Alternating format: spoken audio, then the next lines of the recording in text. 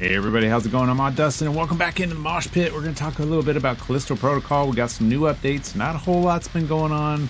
I kind of had hoped that E3 would have shown some Callisto Protocol news. Maybe Striking Distance Studios would have been on Jeff Keighley's deal, or the Xbox stage with some, hey, we're coming to Game Pass day one kind of fun nonsense, but none of that happened.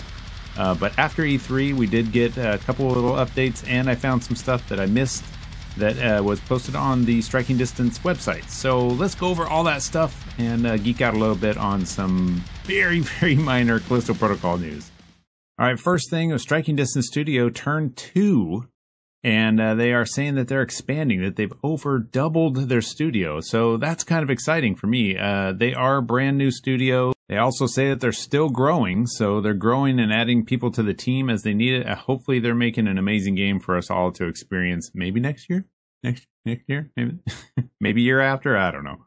We'll get it when we get it. Hopefully it's not broken. That is my new hope for all video games, is that they just don't release broken. Also, on the anniversary of my favorite horror movie, which I think is also Glen's favorite horror movie, The Thing, on the anniversary of The Thing, he posted a new piece of concept art. So let's take a look at that. So the first thing that jumps out to me here is this arm. Here on this guy's arm is kind of dislocated / stretching, kind of weird. Like the shoulder's not where the shoulder should be. And the hand and the forearm are kind of stretched out and kind of weird with some maybe goop coming out of there, or maybe like a second hand and the hand skin is falling off the old hand's something. I don't know. That's gross. Whatever it is gross. And he doesn't quite have a face. It's more of a gigantic chunk of used-to-be head that maybe opens up and swallows your face like the trailer. I'm assuming that this is kind of the monster that they ended up having for the trailer and for the game. We'll get into a little bit more on creature design and that in the next little piece of news here.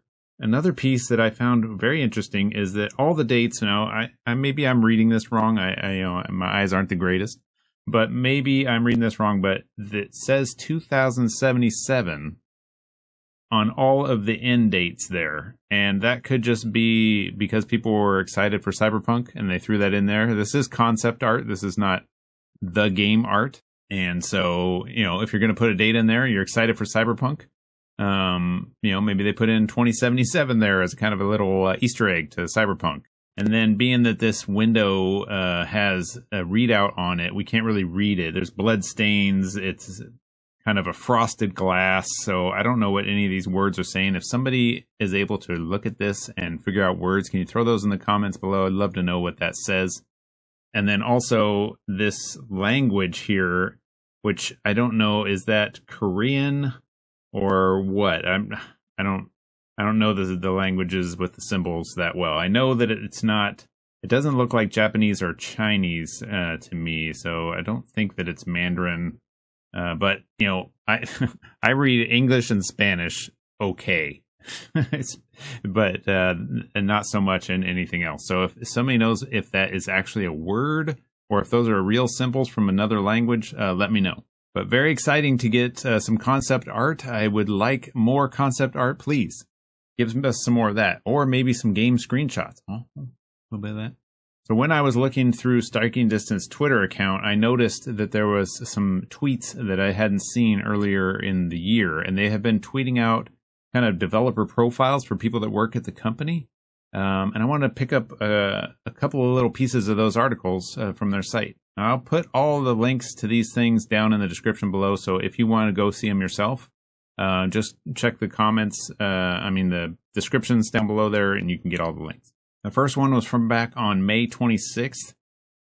We have Glauco Longi. Is that how you say that? Glauco Longi? I'm so bad with names.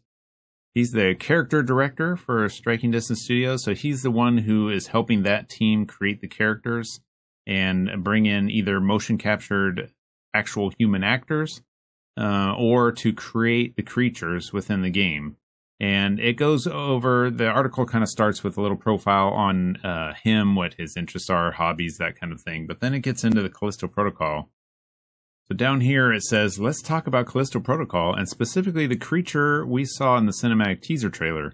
What are the challenges when it comes to creating something like that when you're trying to be grounded in reality while also delivering on horror and expectations? And he says, we've been exploring multiple styles of design since the very beginning of the project, and that creature was one of the first ones we came up with. It really set the tone in the design and visual bar for the game. Yeah, the visual bar is dripping with goop and sticking its tongue mouth thing into people's faces. He's super happy with how the public is reacting to the trailer, which, I think all of us have been fairly excited for that. But the biggest piece here, and is a good update for us as fans and people that are watching this game, one of the big pillars of our project is realism. So we definitely want to make sure the creatures are grounded in reality and that they look believable.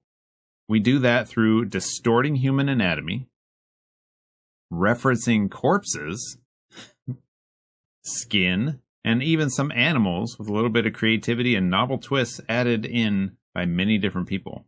It's definitely a huge collaboration from the start to finish in order to land on something super cool and interesting like that monster. So I don't know, they're referencing corpses. So I don't know if they have taken a field trip to a morgue. Are they referencing corpses from other horror films?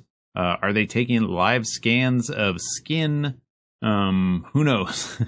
But they're referencing corpses was the thing that's popped out to me. I was like, are we going to have, they do, if you saw the new Horizon 5 trailer, they've talked about in that they went down to Mexico and did a whole bunch of pictures to take that and then overlay those pictures for realism within their game for Horizon. I'm wondering with Callisto Protocol, if they're doing the same thing, are we going to have monsters that have been overlaid with real pictures from corpses? I don't know how they would legally be able to do that. It is being developed in another country, so maybe that's a thing, but I don't think so. I'm assuming that they're referencing corpses, not maybe scanning corpses, but who knows? Who knows? It definitely would be a unique twist to have actual dead corpse skin overlaid for realism. Now, on the talk of realism, we have another interview and developer profile of Jorge Jimenez. And he's the general manager for Striking Distance Studios in Spain. They open an office in Spain. He's the general manager. And he was talking about realism as well, and also next-gen hardware.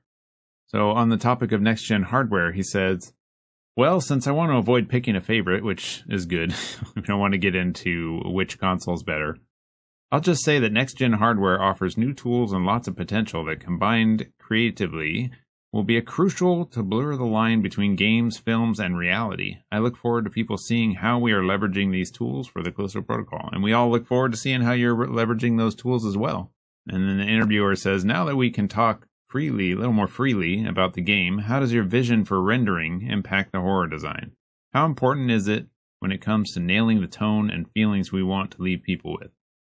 And he says, our rendering foundation builds from lighting accuracy and consistency, the attention to detail, and supporting artists with workflows to create photoreal materials.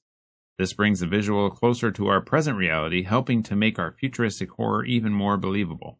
Unnatural horror in naturalistic environments has the strongest psychological effect.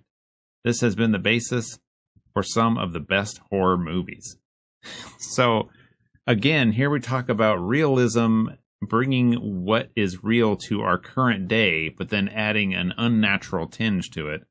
And that makes me even more excited that they are going to be taking photorealism to the next level. Now, there has been quite a bit of horror that has been really good looking, from in-your-face kind of high-end graphic look to it. I think Resident Evil Village was a pretty good job of those environments. They didn't look real, though. You know, they still looked like, when you got to the Duke and you're buying some stuff from in Resident Evil Village, he still looked kind of cartoon character-y. It wasn't 100% realism. You know, you didn't feel like you were there.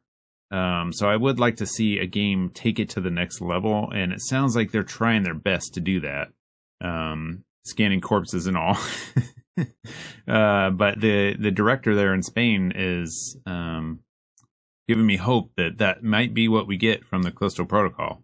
And being that they're working on it and we haven't seen much from them, they're still working hard. So it's possible that it might end up being on Unreal Engine 5, which if you've seen any of the previews, I suggest you go out and check out some of the Unreal Engine 5 footage.